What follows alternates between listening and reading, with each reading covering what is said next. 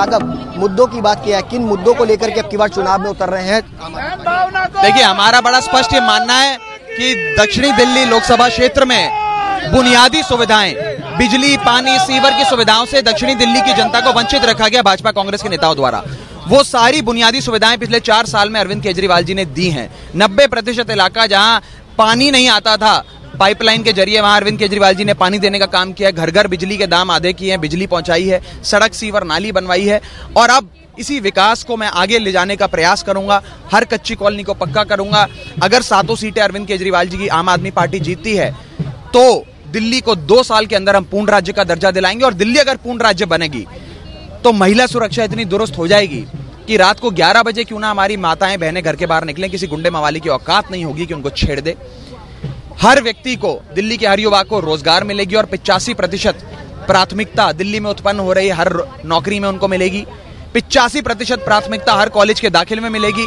हर परिवार को, मैं फिर दोहरा रहा हूं, दिल्ली के हर परिवार को एक पक्का मकान देंगे, हर कच्ची कॉलोनी को पक्का करेंगे। और दिल्ली में जो एक विकास थमसा गया था भाजपा के कार्यकाल में, कांग्रेस के कार्यकाल में, जिसको पिछले 4 साल में अरविंद केजरीवाल जी ने आगे बढ़ाया है, उसको 4 गुना स्पीड पे आगे ले जाने का पूरा एक कहें जिम्मेदारी इस बार आम आदमी पार्टी के 7 सांसदों की रहेगी। क्योंकि एक टकराव की स्थिति जो पिछले आप 4 साल में देख रहे हैं कि अरविंद केजरीवाल जी सीसीटीवी कैमरा लगवाना चाहते हैं, सीवर की लाइन डलवाना चाहते हैं, बसें खरीदना चाहते हैं, मेट्रो की लाइन बढ़ाना चाहते हैं, हर चीज में भाजपा के 7 सांसदों ने चिट्ठियां लिख लिख कर विरोध किया। वो टकराव और विरोध की स्थिति खत्म हो जाएगी। अरविंद केजरीवाल जी का विकास का घोड़ा दिल्ली में 4 गुना स्पीड पर दौड़ेगा। और अंत में दक्षिणी दिल्ली में खौफ की, बाहुबल की और गुंडागर्दी की राजनीति चलती आई है।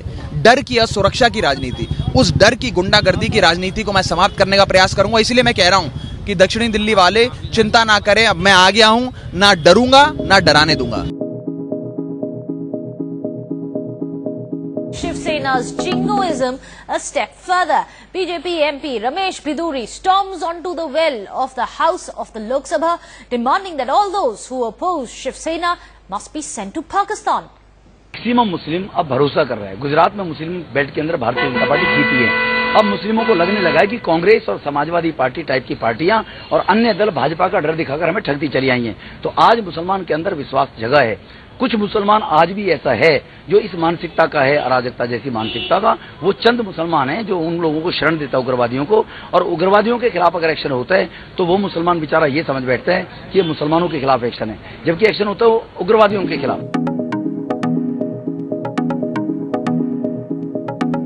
नॉमिनेशन आपने फाइल किया, ये कितना आपके लिए बड़ा मूवमेंट है? आपने बॉक्सिंग बहुत लड़ी है, ओलंपिक में भारत को मेडल भी बहुत दिया। ये इसको भी कहते हैं नॉमिनेशन भरना में एक बॉक्सिंग बाउट जितना ही मुश्किल था। और साउथ दिल्ली से मैं नॉमिनेशन फाइल किया और मैं वहाँ से चुनाव लड़ रहा हूँ। विजू, आपने डिसीजन कब लिया ये मैदान में कूदने का और कितना आपको डिफिकल्ट लगता है? क्योंकि रिंग में तो आपने बड़ा बुलाया, लोगों ने मेरे को बुलाया कि साउथ दिल्ली में आपकी बहुत जरूरत है, लोग बहुत चाहते हैं, बहुत प्यार करते हैं, तो आप साउथ दिल्ली से चुनाव लड़े। एजेंडा क्या रहेगा आपका? क्योंकि बहुत सारे लोग, आपकी फैन फॉलोइंग भी बहुत है, लेकिन अभी पॉलिटिकल पिच पर आपने राहुल गांधी जी का एक बहुत अच्छी बात है, अब होगा न्याय, तो अब होगा न्याय, ये एक स्लोगन है। तो लोगों को न्याय मिले, लोगों को रोजगार मिले, लोगों को रोटी मिले, लोगों को अच्छा खाना मिले, अच्छा रहने को मिले, ये मेरा बदलाव का एक मेरी जो पर्सनल वो चीजें हैं वो